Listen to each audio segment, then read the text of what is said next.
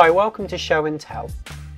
Today I'm going to look at an app that I use in my classroom called To Build a Profile.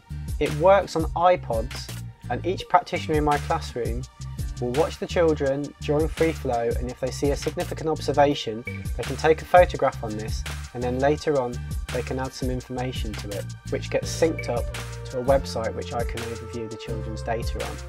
Okay, so let's have a look here at the observation.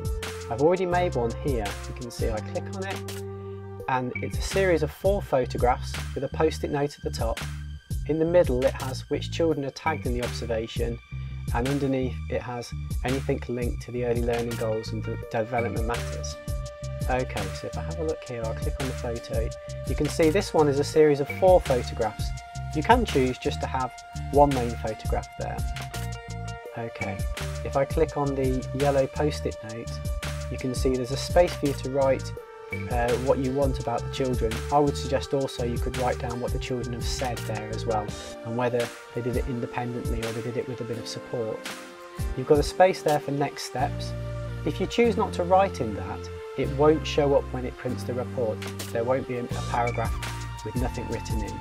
And also underneath you've got who's observed them, so that's really useful. If you've got a lot of observations from different practitioners, you'll be able to see who did what. Okay, so let's have a look and make one ourselves now.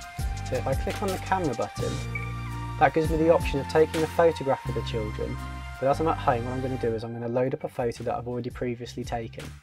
So I click cancel, it will give me the option to load up the gallery.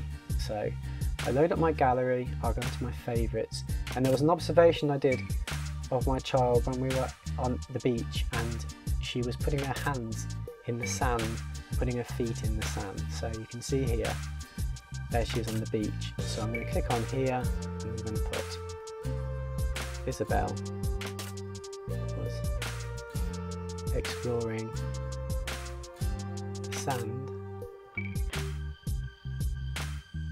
with her hands. Okay, I could choose to put next steps and who was observed by. Okay, now underneath this is where you can add the learners. So if you have more than one child that was doing the activity, you can tag 4, 5, 6 children in this activity. So I click on add learners. I've just made a couple here to show you. There's myself and Isabel, so I just click on that. If I wanted 2 people, you just click the children that you want. Okay, go back. That's tagged her in it now, so that means that all this information will now be saved on her profile. Okay, if I click on add objectives, I can go into here, I'll go up, and to start, you'll be given this menu here. I'll go into early years, I'll go into physical development, moving and handling. You can choose the age range of the child that you're observing, so 8 to 20 months, and I'll be looking at enjoys the sensory experience of making marks in damp sand, paste or paint, so I can tag that one. I can go back up and I can tag a few more as well if I want. Click close, and then that will now be synchronized with her profile online. When you load up the app online, you can actually look at each child's profile. You can see how many observations they've had in the day, in the weeks, in the months. You can see what areas each child has been observed in, maybe it's maths or literacy. You can see gaps as well of children's learning. Is it because the child can't do that, or is it because a practitioner hasn't seen them do it?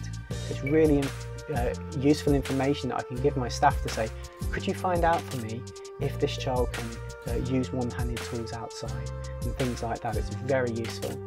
Okay, I'll click finish there. I really enjoy the app. It is quite expensive and there are other options out there which I will be reviewing in the future. One of the main things I like about this app is that it's got good parental engagement. You can actually email parents specific observations that you feel they want to see. It makes it into a PDF and they get it by email. Also, all of the information that you've gathered on the children gets converted into a PDF and you can make a nice booklet of it. Okay, thanks for watching. Don't forget to like and subscribe. Bye.